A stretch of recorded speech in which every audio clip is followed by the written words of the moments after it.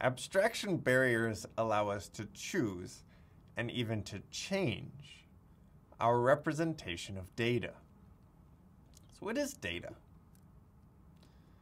Well, data is actually not what you think. It's not just information, but it's information that behaves a certain way.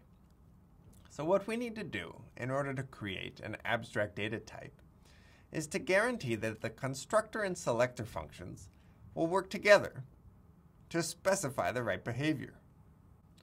So for instance, if I want to represent rational numbers as data, I need to guarantee this behavior condition that if I construct a rational number x from a numerator n and a denominator d, then it really needs to be the case that dividing the number of x by the denominator of x equals what you'd get if you divided n by d. That means that the rational number really behaves like a rational number. An abstract data type is actually just some collection of selectors and constructors, together with some behavior conditions. That's all it takes to define new types of data. If the behavior conditions are met, then the representation is valid. So the story I'm trying to tell you here is that you can recognize an abstract data type by its behavior, not by the class that you get when you use the type function to figure out what some value is. Now, those classes are certainly going to be related to abstract data types, and we'll discover that relation soon. But one thing to appreciate is that the idea of data abstraction isn't tied to any particular feature of the Python language or any programming language in general. You can do it with any programming language using just functions alone, and what you're doing is specifying relationships between constructor and selector functions. So let's try another example. What's the behavior conditions of a pair? The pair was the thing that I used in order to bind two values together. And we used it to implement our rational number abstract data type. And we started out by using a two-element list. But is that the only way to make pairs of values? The answer is no. All we need are constructors, selectors, and behavior conditions in order to represent pairs. So if a pair P was constructed from elements x and y, then selecting the 0th element of P should return x, and selecting the first element should return y. That's all we need in order to create a pair. In the case of a pair, the selectors are the inverse of the constructors. We're guaranteed to get out what we put in. And that's generally true of what are called container types. So a pair contains two other values. Now, rational numbers were a little bit different. They're not containers because they might do things like reduce fractions to lowest terms. So, given that we have these behavior conditions of a pair, let's see if we can build up an implementation. So, I need to define pair, which takes some x and y, and it returns a pair containing x and y. And then I need a function that will select out of a pair P some element at index I where I is 0 or 1. So that returns the ith element of pair P. Then I should be able to do things like create a point, which is a pair of the x-coordinate 3 and the y-coordinate 4, let's say.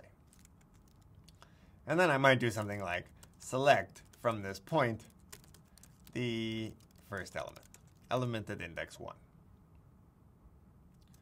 So I've defined a constructor and a selector. The only problem is I don't have an implementation yet. Well, we tried lists already. Let's try something else. Let's try to use functions to represent pairs. What does that mean? Well, that means I could just define a new function. Get the index, which is going to check if index is 0, and if so, it will return x. Otherwise, if the index is 1, it will return y. And if it's not 0 or 1, something's gone wrong. Let's not worry about that for now. What is important is that we now have an implementation of a pair that just creates some function and returns it.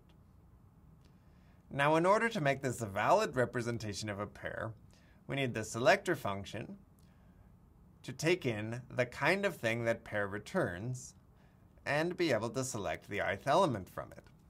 So I can complete this implementation by returning the result of calling the functional pair p on the index I, which will then return x or y. So let's see what we've done so far. I have a pair constructor. Now I used point equals pair 3, 4 in order to create a pair. So this is a pair. It doesn't look much like a pair, but it behaves like a pair. Because if I select from that point the 0th element, I get 3. And the first element, I get 4. And if I create a pair out of 5 and 6, and then I select the 0th element of that, I'll get the 5 back. So in this way, I can bundle together values and I can split them apart just by using functions alone. I don't need the built-in list type in order to create a pair. So this is what we call the functional pair implementation. We have a definition of a higher order function, and the function within it represents a pair. The selector function doesn't really have much logic in it at all. It just defers the actual selecting of x or y to the object p itself. Now we can quickly look at what happens when we call the pair function to construct a new pair. We create a new frame where x is bound to 2 and y is bound to 4, and then we create a new function and return it. And this function is the pair. And that pair will be bound to the name point in the global frame. So now we have a point, which is a pair. That pair happens to be a function, but that's just an implementation detail. The nice thing is that we can select from that point. And how does that work? Well, we call the select function, passing in the pair and the index of the element that we want to select. It defers the selection logic to the pair itself by calling p on I, and calling this function, which is this get function, whose parent is f1, creates a new frame, also with the parent of f1, but with the local name index bound to 1. Now what does get do? Well, if index is 0, which it's not, it would return x. But instead, index is 1, which means it returns y. So we look here to see if y is defined. It's not, but the parent is f1, and that has y bound to 4, which is why we have a return value of 4 there. And that's how we get this 4 back out of the pair that we created. So, with this much code and a somewhat complicated environment diagram, we've created a way of binding together elements using functions. Even though there's some complexity here, it doesn't matter if all you want to do is use the pair function and the select function to combine things and split them apart. It will work just as well as any other representation that obeys the behavior conditions of a pair.